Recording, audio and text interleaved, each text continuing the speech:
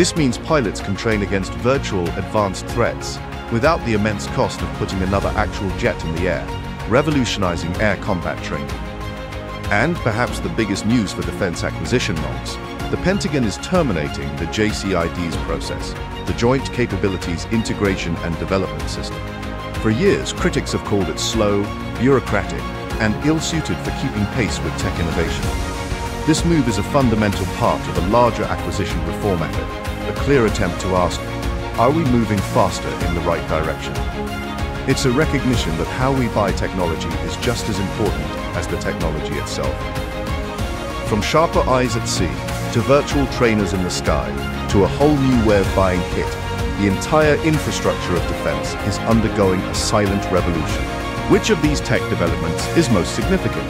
Debate it in the comments. Like and subscribe for your weekly tech update.